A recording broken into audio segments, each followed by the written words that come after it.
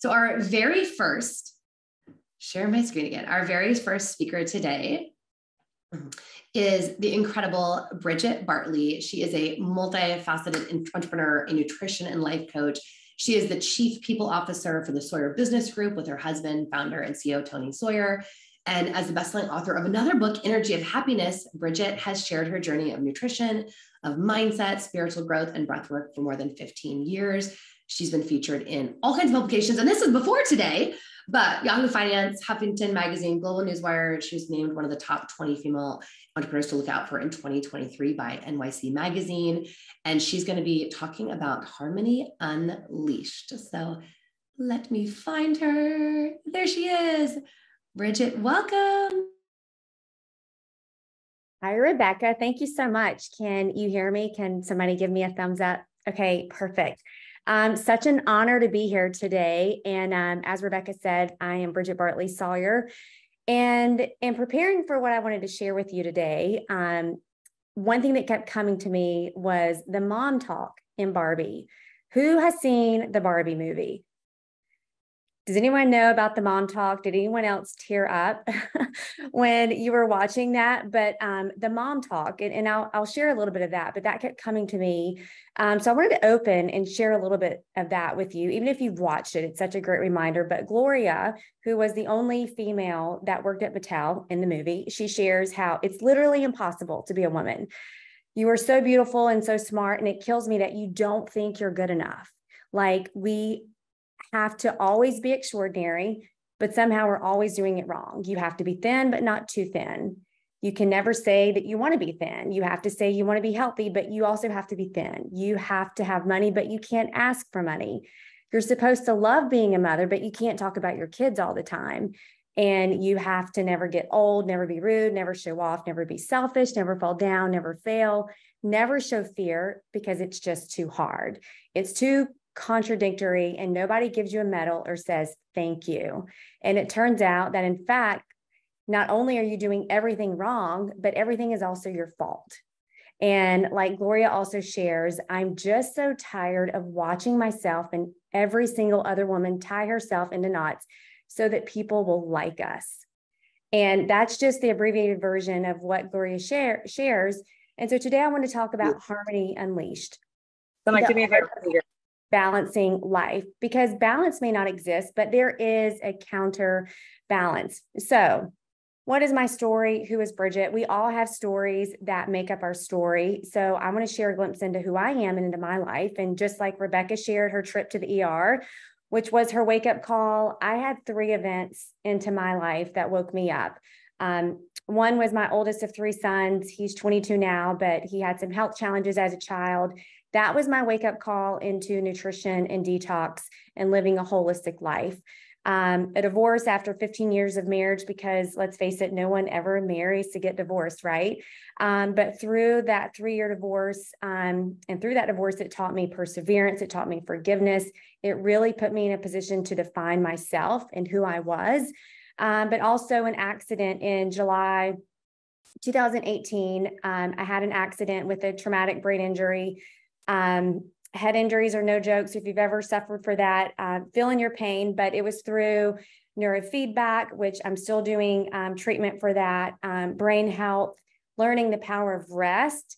And as a driven type A female, resting is really challenging. But through various things like acupuncture, infrared sauna, float tanks, IV infusions, Reiki, chiropractic, lots of detox and fasting, those were the events that really showed me who I am today. And then, of course, let's talk about our childhood, right? We all have events that happen in our childhood that we don't realize impacted who we are today. And so one of the things I've learned through those various challenges is focus on the solution and not the problem. And that's one way that really helped me get through it.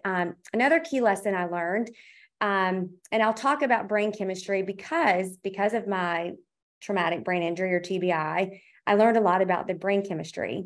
And I think that's one thing that we forget about as we're going through life. We hear about the cortisol and the brainwave states, but things like that really make an impact in our lives. But really, I've really learned how balancing our lives and brain chemistry go hand in hand.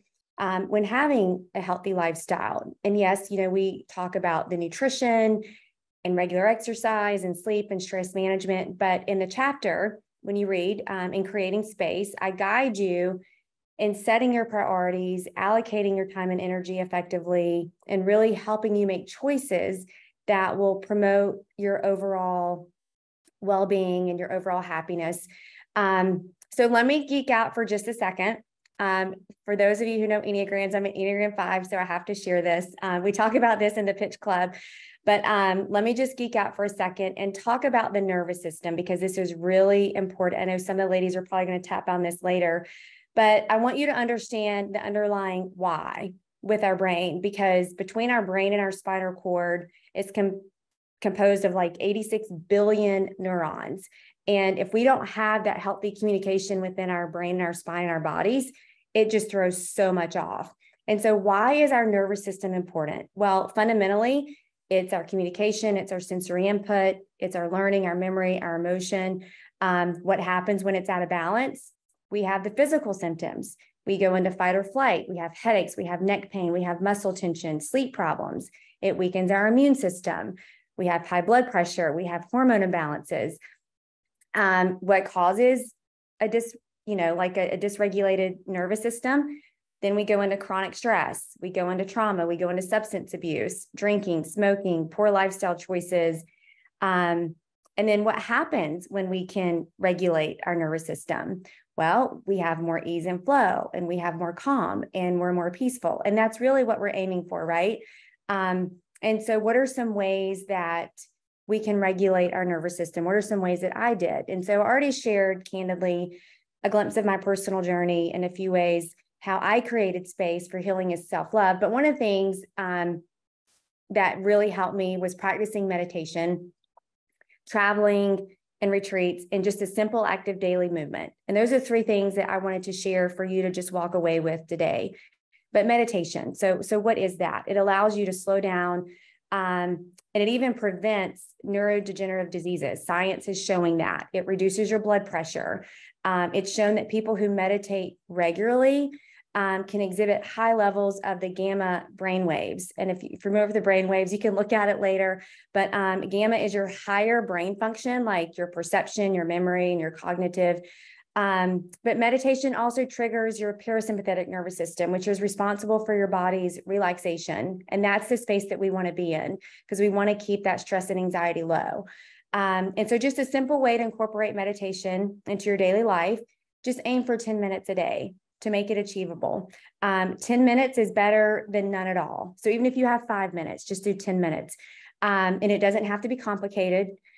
Just find a quiet space that's calm and quiet, sit in a comfortable posture. You can sit or lie down. I prefer sitting. Just make sure your back and your neck are straight, and just focus on your breath. Just close your eyes and take a few deep breaths, and then you just breathe naturally, and you just pay attention to your breath. And then you'll notice, your thoughts are going to wander because, right, we're juggling 100 different things. So your thoughts are going to wander, and just bring your focus back to your breath. And just like I said, start small, 5 or 10 minutes a day, and just be patient, because meditation truly is a skill and it takes time to improve.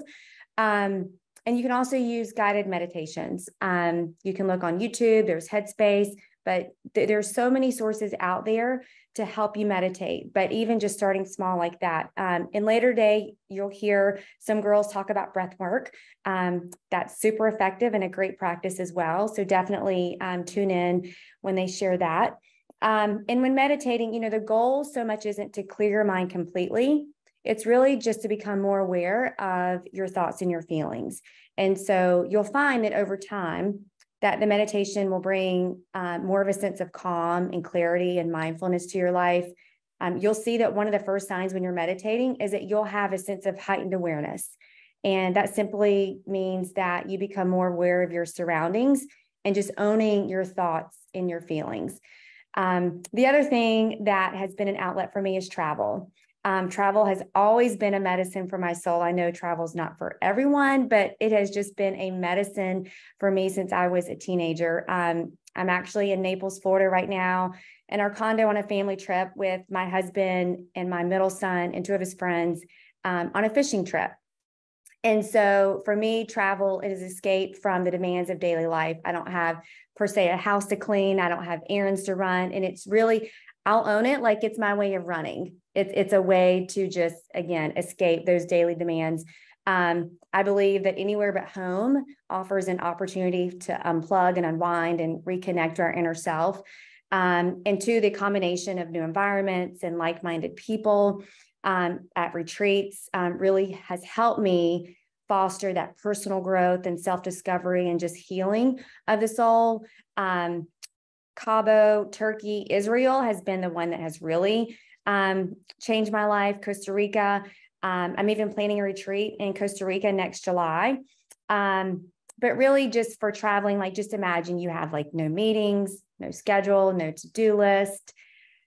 You're able to connect with people, building stronger friendships and journaling and meditation. And understand that, again, not everyone can travel. When I was raising my 3 boys, I went through a season of about 12 years that I was a single mom, 3 kids. And my why at the time, and it still is I wanted to take them with me. I can have this conversation separately. There are so many ways you can travel as a single parent with 3 kids, but you learn to travel and make do with what you have. But I had a vision to take them with me to create memories with them. But other ways at times that you can't travel for various reasons, another way that I would just create space for myself is just walking. It sounds so simple because it is. I call it's a chill pill for the mind. I love walking first thing in the morning. I love that fresh air first thing. There's, scientific reasons of, the sun hitting your eyes first thing in the morning, what happens with sunrises. But just walking, aiming for 10,000 steps a day. If you want to take it up a notch, take 15,000 steps a day. Ways I like to be mindful with my walking is leaving my phone in my pocket, putting it in airplane mode, and just being present with myself and with walking and really paying attention to like the trees and the people and the cars and just being present. One thing, if you follow me on Instagram, you'll notice I put walks out there, and I love to call it morning walks and God talks, because a lot of stuff can come to me, even just being present. And if you have small children, take them with you. A lot of time we don't know how we will heal, how we will create space or get to that next level. But I know that we are in times where we know that the path we are on isn't going to lead us to where we want to end. And so you'll find, as the ladies share even later, there's different tools, different things out there. So just follow your intuition on how you feel you're being led to create your space. And so as I finish, I'll just leave you with this. Just as a wound needs time to care and heal, so does your soul. And so give yourself the grace and the time. We've got to create time for ourselves as women, as moms, as entrepreneurs. We have to give ourselves the grace and the time during the process to truly embrace the journey. And so I'd love to chat with you more. I'll be at the Pitch Club in 3 weeks in California. If you see me, I'd love to chat with you. You can find more about the Pitch Club event on Instagram. It's thepitch.club. And then you connect with me on Instagram as well. It's just Brigitte.Bartley. Thank you, Bridget. Oh my gosh, such a good reminder. It's like, I like to go in the sauna every day, and I just was in there today for an hour. I did breath work, but I was like, oh, the meditation, the quieting. I think that's one of the most important things of creating space, is just creating the quiet, right? Thank you so much. And as Bridget mentioned, yes, in just a couple of weeks, we're going to be at Weekend at the Pitch Club. I'll drop in the ticket for that. If you want to join us in San Diego, if you want to be in person, we're fun on Zoom, but we are so much more fun in person. And we'll have the authors will be there, the author copies of the book, and of course, so much more learning and growth and fun and space and magic.